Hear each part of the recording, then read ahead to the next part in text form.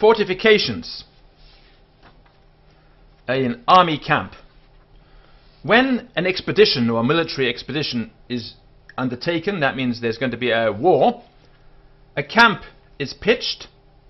That means the soldiers all get together and make a big camp, and the tents are made out of canvas, as you can see here, and they are fastened to the ground with stakes, and they make trenches around the camp.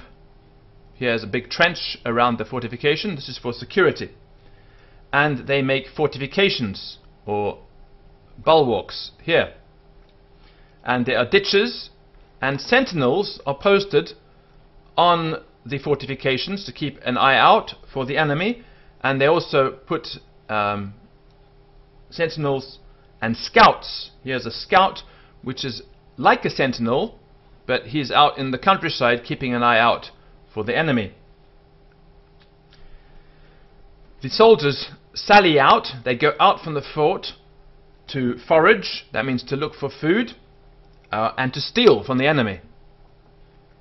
And often they have little battles or skirmishes with the enemy. This is not the main war, but they have skirmishes. A skirmish is a small fight. Here we can see two groups of cavalry, because the soldiers are on horses, and they are having a fight.